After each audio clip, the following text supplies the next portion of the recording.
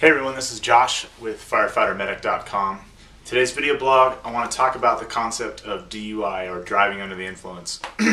Now this video is actually being filmed in response to our video blog from last week, in which we discussed how you should consider surrounding yourself positively, or in other words, considering the friends you're with, the lifestyle choices you're making, etc. on down the line. Now I've gotten a number of emails both in response to that video and then over the course of time in the last year asking about DUIs.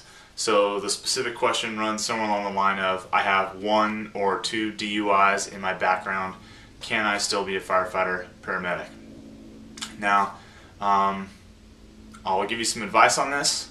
It's based on what I've seen personally in my career. I've not done any research into this, and that research, and part of the reason why I have not done any research into that is because it's a very sensitive topic, and I'll get into that. Before I get into anything, I want to let you know that I don't want to discourage anybody from pursuing their career dreams. However, there's some things that really stack the deck against them. So, is it still possible to gain employment as a firefighter paramedic or in any of the other jobs within emergency services if you have a DUI in your record? The short answer is yes. The longer answer is yes with an asterisk. And the reason I say this is that really there's such a logjam of really highly qualified candidates out there right now on the job market that if an employer has a choice between choosing you, which may have, you may have all the check boxes filled, your classes, your training, etc., versus another candidate who has the same check boxes filled yet doesn't have that criminal record on their docket, well then that's an easy choice for an employer to make. And to be perfectly honest, this is the job market that you're competing in right now, where there are really highly qualified candidates for each job. In fact, what I'm hearing out there on the street, so to speak, is that there are people with their Firefighter 1 certificate and their paramedic cert who are now starting to apply for volunteer positions where there's no pay and no experience required. Typically those volunteer fire department positions used to be filled by kids that were just getting out of high school or college and looking to get their feet wet. Now we're talking about seeing people apply where they've got 3, 4, 5 years in emergency services under their belt, be it through training or work, and now they're coming to apply for these jobs just to keep something on their resume and to prepare themselves for the career job of their choice. So I want to set the stage a little bit for the playing field in terms of who you're competing against. So I really can't stress enough that once you have a DUI on your record, that's a black mark, and typically that doesn't go away anytime soon or very easily, and those that have the DUIs know it doesn't go away very cheaply. So you stack the deck against you. There's just way too many qualified candidates out there. Now that being said, I've known a couple people personally that do have DUIs on their record and were able to gain employment. Now this is a number of years ago, before this current job market came to fruition.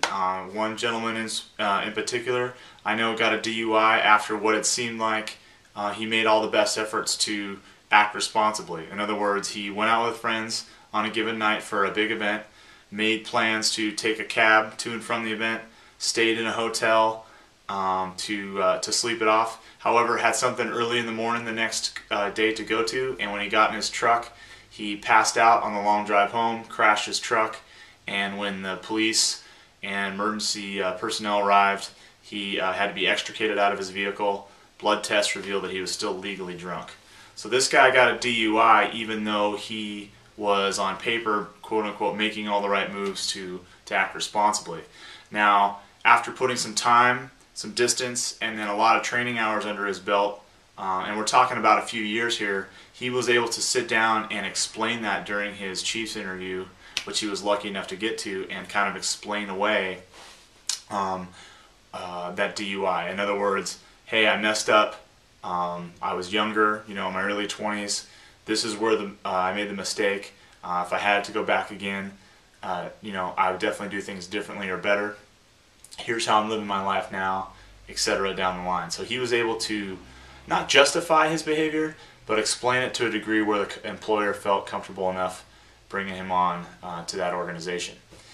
So, when the idea of DUIs comes up, or any kind of a criminal record, just understand that yes, you can still push forward with the career aspirations that you may have, be it for EMT, for paramedic, for firefighter, but you are running up against people who do have clean records, and it's going to be really important for you to put time, distance, and space between both that event and then the people who surrounded that event.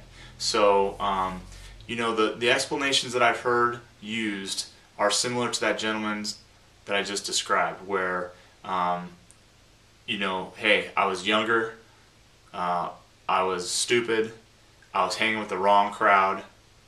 You know, can kind of detail out what your history looks like, and then explain what you've done to make changes, and then be able to prove those changes both with the way you carry yourself, with the way you address people, with your resume, and then with your professional background and references, so that people can vouch for you. So I hope this helps to some degree. This is a very hot topic and a very sensitive one, which is why I'm very happy to be able to provide a service anonymously through the website in terms of an online mentorship, because these are exactly the type of questions that we hope to help people out with. Obviously, that's kind of an embarrassing topic to ask in front of a classroom full of people, and while we don't want to discourage people from going after the job, we got to be really careful about making sure that they understand the roadblocks that are up ahead of them. So I hope this helps to some degree. If you'd like to help out the website at all, or stoke yourself out with any gear, you can buy a t-shirt or hat located right off the home page. With any questions, you can contact me at josh@firefightermedic.com. Any comments, go ahead and leave them under the blog, and make sure you check our Facebook page for constant updates. That's all for today. Have a safe day out there, and I'll talk to you soon.